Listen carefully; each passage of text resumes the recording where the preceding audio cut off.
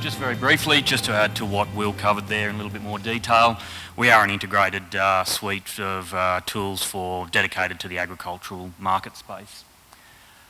Today, looking at livestock carcass analysis. We're a commercial company, so our customers, we're a barometer to our customers' needs and wants, and we've, over the last couple of years, had a steady push, I suppose, to look deeper or take a deeper dive at their livestock production operations.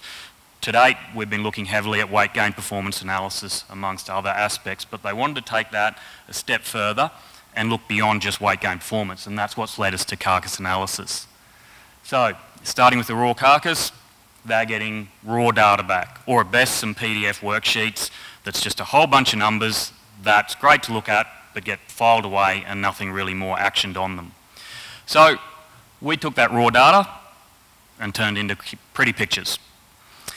We took the view from experience that if you can engage people better with pictures and visualisation tools rather than just straight hard number spreadsheets. So that raw data, this is a sample data that we've been using through our development the last several months with Central Queensland producers. This sample data here we've got, it doesn't come out real clear, but two traits is lean meat yield versus MSA, grading grouped back to a breed. Now, we're currently supporting 46 separate traits coming back from processors, and that's steadily growing with more being added shortly. But for the purposes of this exercise, lean meat yield versus MSA grouped back to a breed. We can clean this data up and look at them on an average base. So that starts to now tell you something about the individual breeds and their performance. Back to that raw data again, we don't see much when we see a clustered pattern like that. So we've got the ability to fine-tune or filter through the noise to start looking for contributing patterns on that one. So filtering it down here, we've now got just two breeds showing. And I think it's pretty clear there we can start to see a pattern emerging out of that data. So two breeds, one's giving better lean meat yield, another one doing better on the MSA. Grouping that same data, but instead of by breed, we're going by pick of origin. So this has a trading and a breeding background, this operation. So for pick of origin, basically where the animals were born. So it doesn't matter how many sets of hands the animals went through to get to you, it's where they're actually born and bred. So again, a lot of noise, but filtering down through the data, we can find one pick of origin that's giving a nice consistent grouping of animals, whereas other animals have got quite a diverse spread. So if you can find a producer or a breeder that's producing consistent, tightly grouped animals, then that can be a significant value to you as a trader. In this exact example, we've got some producers that are purely trading. Through this data, they are now going back and targeting directly to the breeders themselves and no longer going through sale yards anymore. So they don't want to run the lottery of the sale yards. They can go back to the breeders. They know the numbers they can do out of them, and they can private negotiate premiums for that breeder, win-win situation. Here's two more breeding properties. The data there, you'd say you've got consistent animals out of those two different breeding properties.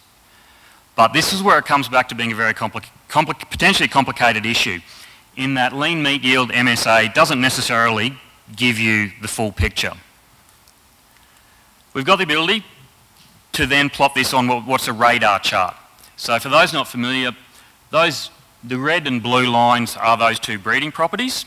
The spokes to the radar are different traits.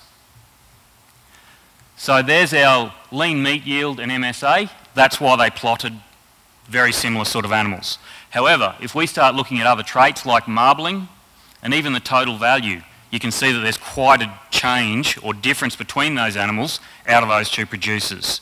So you can't just rely on two parameters to make an assessment on the animals. So why is all this important? When we were working through the development of this carcass analysis, it actually highlighted itself. The why part came out, we had two steers in one group of data. Identical weights, identical fat scores. When we looked back at all the analytics on weight gains, you had two successfully performing animals. However, when we drilled down into the carcass data, there was a $185 value difference at the end for those. Extrapolating that out across the several hundred head that were involved in this, and we're talking significant money for a producer. The cause of that $185 was lean meat yield. So by establishing that for this particular producer with the lean meat yield, they can now drill down to say, in this simple example, these two animals, what's different about these two animals that gave that $185 difference in lean meat yield? Is it a breed thing? Is it an environmental thing? So the point to this is there's over 46 traits and more coming from producers almost monthly. So there is so many different ways to analyse the performance of your animals. You then got to combine that against your weight gain performance of your animal. So your carcass is not your sole single point of truth. Just because you're getting a premium carcass, you've identified what is a premium carcass. If it takes you 30% longer on weight gains to get that premium carcass, the question needs to be asked, is it worth it? So combining it with the weight gain performance analysis is what you need in conjunction with your carcass to give you that complete picture of those performing animals and what is it that is giving you that best value on those animals. But there is no one single answer. One producer finds this solution for them, it's almost guaranteed to be not the same answer for even their neighbour.